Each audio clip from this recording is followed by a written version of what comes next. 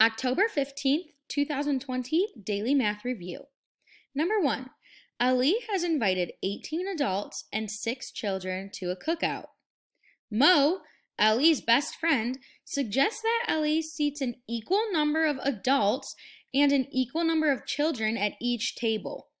What is the greatest number of tables Ali could use?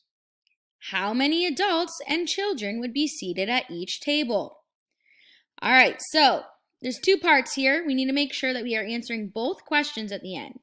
So I'm going to kind of put that in italics and bold because we need to figure out, first of all, what is the greatest number of tables, and then how many adults and how many children at each table. So first part, our biggest key word here is greatest. The biggest key word, greatest. Greatest number of tables. So we're going to find the greatest common factor. So we're not going to need this least common multiple. So we can go ahead and get rid of that for now. Let's go ahead and we are going to take a look at the greatest common factor. I can make this table a little bit bigger for us. Whoop, a little too big. There we go. All right, so greatest common factor. But what are we going to find the greatest common factor of? Oh yeah, we've got 18 adults. So I'm going to put 18 adults. I'm going to highlight that in blue. And then we have 6 children. So we're going to find that greatest common factor. Whoa, there we go. I'm going to put that in green. Awesome. So let's find 18 and 6, the greatest common factor. So when we have the greatest common factor, we're going to do our factor trees. So we have 18 and then we have 6. 18, how can we break 18 down? Well, there's multiple different ways. You can do 2 times 9, or you can do 6 times 3. Let's do 6 times 3 here. Let's try that out. 6 times 3. Now, we notice that 3, we cannot break it down anymore, so 3 is a prime number, so we're going to circle it because the only 2 factors are 1 in itself. But 6, we can break down.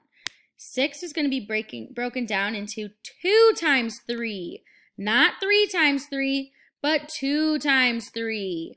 Remember, multiplying. 3 again is a prime number, so we're going to circle it because we can't break it down anymore. Same thing with that 2. We cannot break it down anymore. All right, now we've finished our prime factorization of 18, which is, in order from least to greatest, we have a 2, and then a 3 and a 3. So it's going to be 2 times 3 times 3. All right, let's take a look at 6. Greatest common factor of 6. Ooh, we just did this. When we break down 6, what times what equals 6? Oh yeah, 2 times 3, or 3 times 2.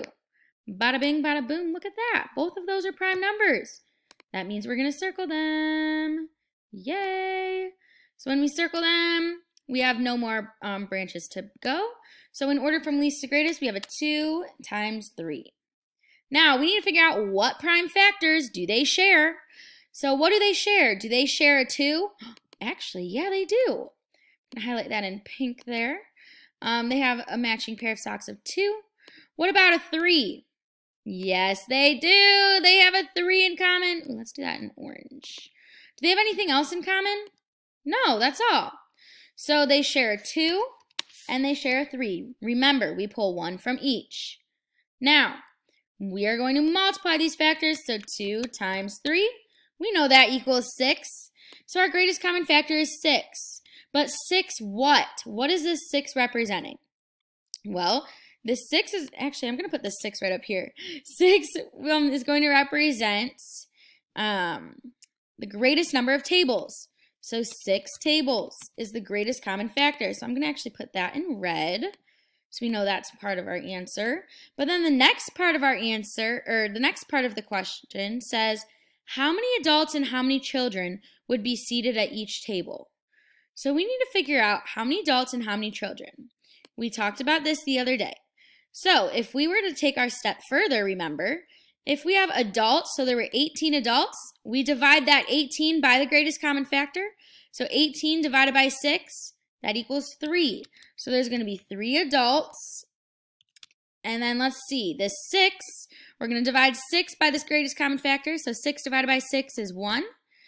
So 3 adults and 1 child at each table. At each table. I'm going to put the and there. There you go. So 3 adults and 1 child at each table.